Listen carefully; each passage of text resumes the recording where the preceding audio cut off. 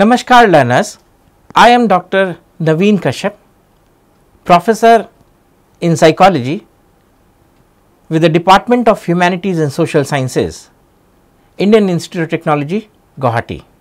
I am presenting to you a new course which is an applied course in the psychology domain.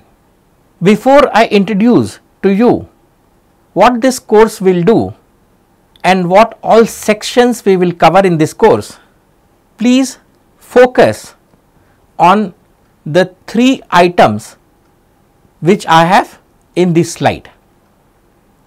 Look at the first item. Do you see something inherently wrong?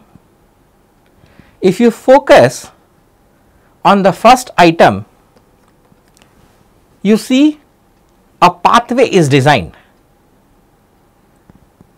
There are two bicycle paths, but as you see, the one on this side you can ride a bicycle, but on the other one which goes from the bottom to the top from where I am sitting, riding a bicycle in this path is not possible, simply for the reason that if you follow this arrow, these sections which have been put will not let you ride a bicycle. These are situations that you see around yourself. Look at the second diagram. There are two knobs. First, let us look at the first knob. The knob is at the center and it says minimum and maximum. Which side should I move the knob so that it enhances in a more logical way from minimum to maximum, because the knob can move both ways. If you look at the one which is at the bottom, the same knob seems to operate two different equipments. So, which should be the minimum for which equipment, and whether the knob is bidirectional movement, that is not explained. The third one is my favorite, and this is something which I saw somewhere in Europe, and this is a traffic sign which says that no turn on, and then there is a red light and it says when pedestrians are present. Although the message was supposed to say that do not turn when the red light is on, but it means something entirely different. You have had these experiences where you have seen this kind of messages and system designs which are not intuitive at all and which makes you start thinking as to what action should be done. Any design or equipment should be made in such a way that it should be intuitive. It should use your knowledge of the world and should not make you start thinking about its solution in your head. Donald Norman, a champion in ergonomics and engineering psychology, says that this is the difference between knowledge in the head and knowledge in the world.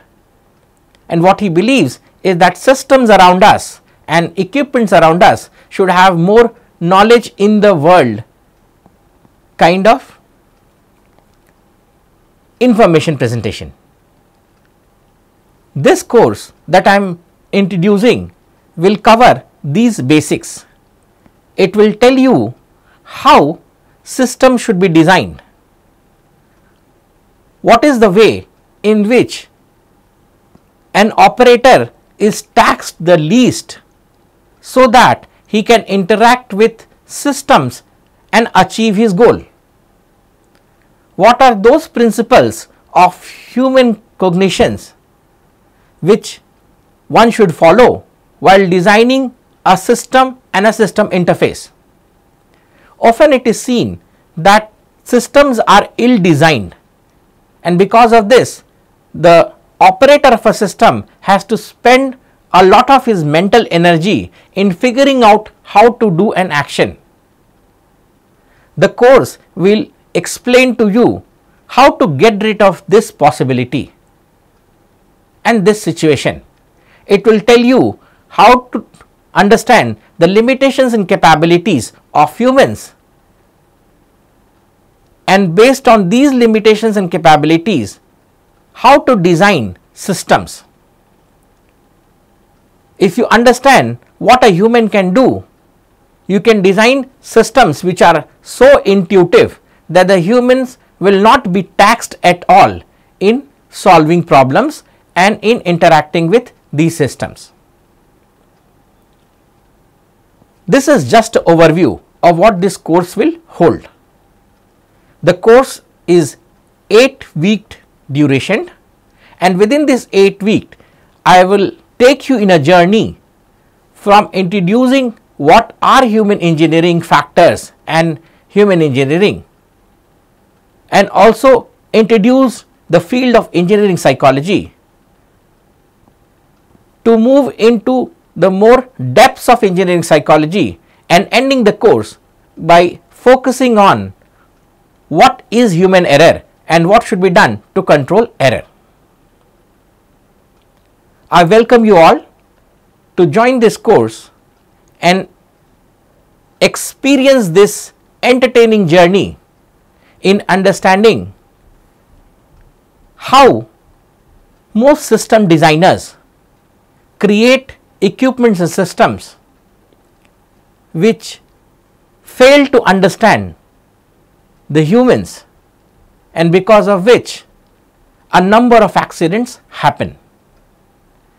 By going through this course, you will have a much better understanding of what humans are capable of and what systems are capable of.